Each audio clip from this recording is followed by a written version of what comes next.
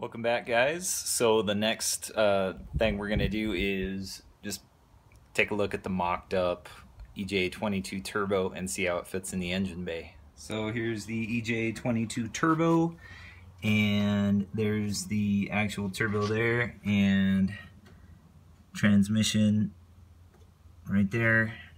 We have about 4 inches, so about 3.5 roughly inches, including the adapter plate to compensate for. So that's why I have this blue tape right here. The turbo needs to scoot in at least 3.5 inches, but I'm gonna give it a little more room. In any case, this is the plan. I'm gonna go ahead and pull it back out and break out the angle grinder with a cutoff wheel and see about cutting that out. Just a quick little perspective. There it is. Fenders are off and everything, so it looks kind of funny, but the ground clearance we'll address later. Right now I'm just trying to get the engine mocked up. Engine is out of the way, and we have the angle grinder with cutoff attachment ready.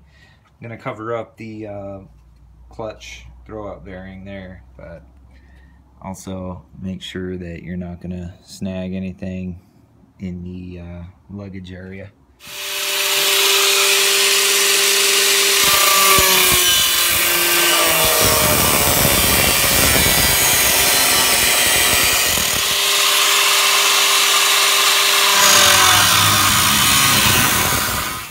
Alright, so we got the back portion done.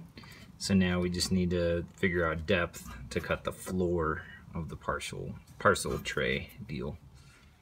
So inside the parcel tray,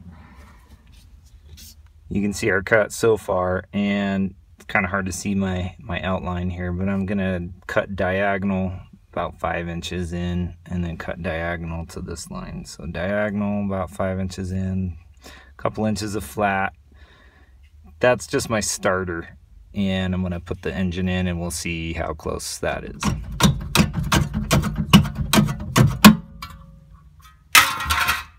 Now that our hole is cut, we can get much closer in. We're right on the cusp. We're right at about a ½ inch difference between the mating surfaces for the adapter plate, but you can see the heat shield on the downpipe is rubbing. That's going to be coming off, but I think I might clearance it just a little more just to be safe.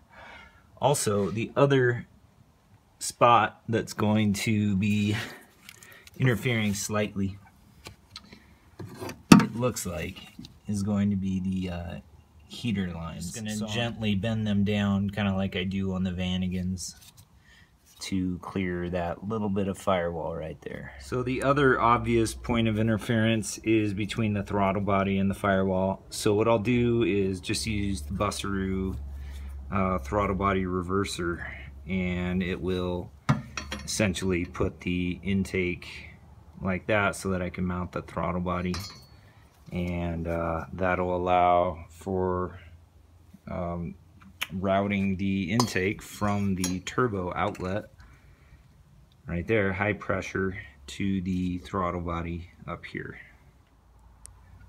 I took the heat shield off of the downpipe, and it's amazing how much smaller that the actual downpipe is. You can't really see it from here, but boy, it saves it.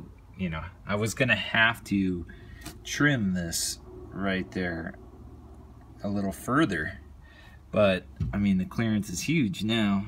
It's like 2 inches. Pretty wild.